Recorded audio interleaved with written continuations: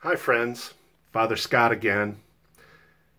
Our first reading from the book of Acts today shows us just how disruptive division can be. In the story from the book of Acts, Paul has returned to Jerusalem and he's caused a riot, basically, in the temple. And the Roman authorities have come down, taken him into custody, and they're trying to sort things out. So they bring him back out before the crowd to try and figure out what's going on, what's created all of this ruckus. And Paul testifies that he is on a trial, or he is being attacked for his belief in the resurrection. Well, there's one faction of the crowd that believes in the resurrection and another faction in the crowd that doesn't. And they, in their dispute with each other, they forget all about Paul. They lose their common mission, and the whole thing just turns into a big debacle. That's what division does. It turns us aside. It corrupts our witness. In our gospel reading for today, Jesus talks about how important unity is in the church. Listen to what he says. This is from the 17th chapter of the Gospel of John. I pray not only for these, but also for those who will believe in me through their word, so that they may all be one. As you, Father, are in me and I in you, that they also may be in us, that the world may believe that you sent me.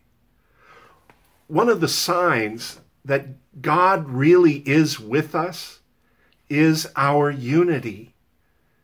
One of the ways that people know that something different is happening here, something better, and maybe something that they want to be a part of, is the sign of our unity. That is, it's such a countersign to so much that happens in society today. There is so much division and partisanship that society seems to be pulling itself apart. So when the world sees a sign of unity, when the world sees people coming together in love for each other and in service to others, well, that's something that gets their attention. But if when they look at us, they see the same kind of bickering and fighting that they see in the rest of the world, then why would they want to be a part of that? We have no witness if we do not have the first witness of love for each other.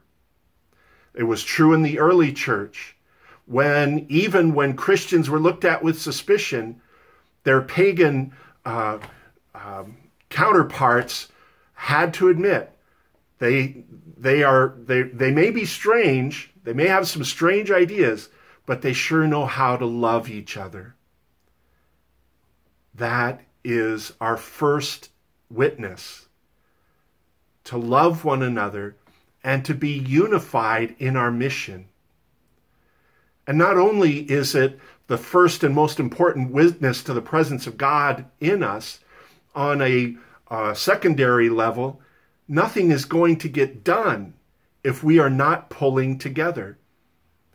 If we are constantly fighting with each other, then we will lose sight of our mission.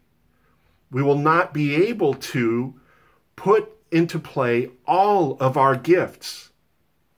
If we are divided and we don't appreciate the position, the ideas, the gifts of those who may think a little bit differently from us, then we are crippling ourselves in carrying out the mission that God has given to us to proclaim the good news of Jesus Christ to the world.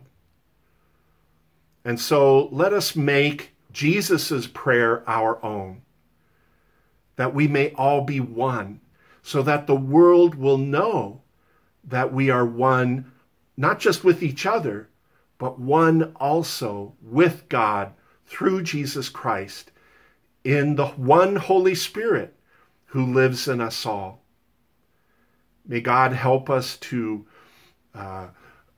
work through our differences, to respect those differences, and to never lose sight of the mission that we've been given, and to always be sure that we hold on to our unity. God bless you, and I'll be talking to you again soon.